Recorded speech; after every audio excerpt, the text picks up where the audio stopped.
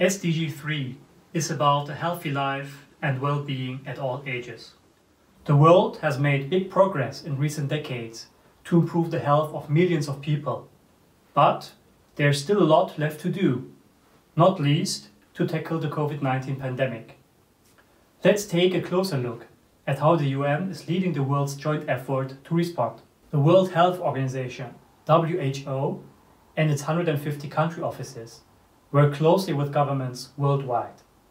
WHO sets standards, pools knowledge, and helps share tools to fight the virus with countries around the world, rich or poor.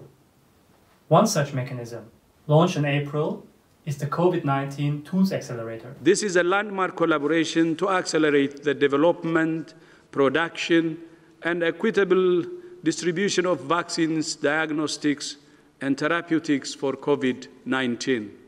Information is one of the most valuable resources in times of pandemic.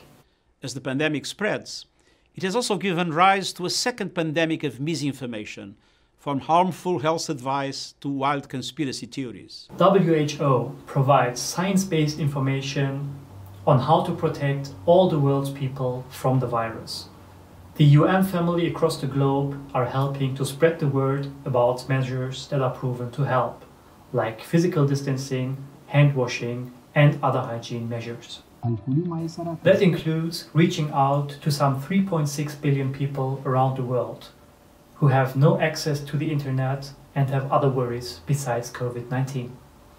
In South Sudan, volunteers working with the UN peacekeeping mission have set out to change the minds of people who think COVID-19 is not about them. What we are saying is that we are all human and COVID-19 affects everybody. Information also helps prevent further harm. Headquartered at the UN in Vienna, the UN Office on Drugs and Crime, UNODC, has sounded the alarm bell on fake coronavirus medicine sold online and is helping to fight this type of international crime. UNODC is also helping countries prevent the spread of COVID-19 in prisons, giving advice and working with partners to send medical supplies where they need it.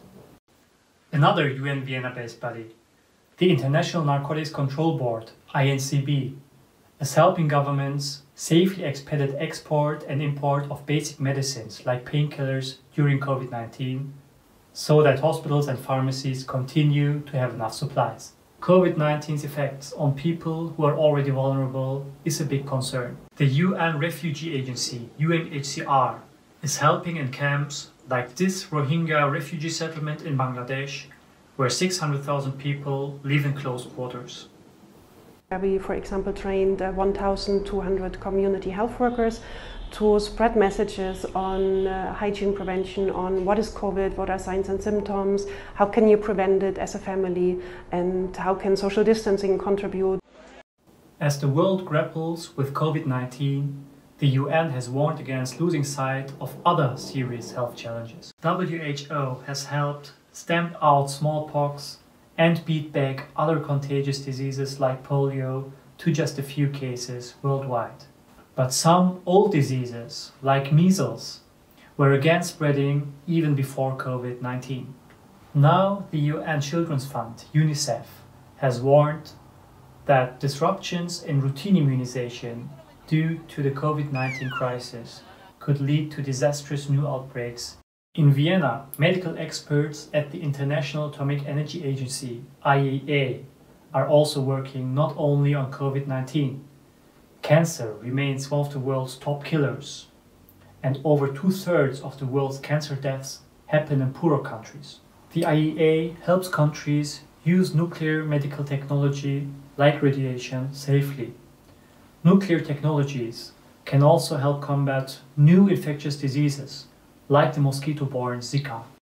The World Health Organization says the world needs to do more to prevent future crises like COVID-19. We cannot continue to rush to fund panic, but let preparedness go by the wayside. The UN family is working hard to support countries through the COVID-19 crisis and to protect the health of all the world's people. If you want to help promote health and well-being, download the SDGs in Action app or check UN.org for more ideas. Thank you for watching.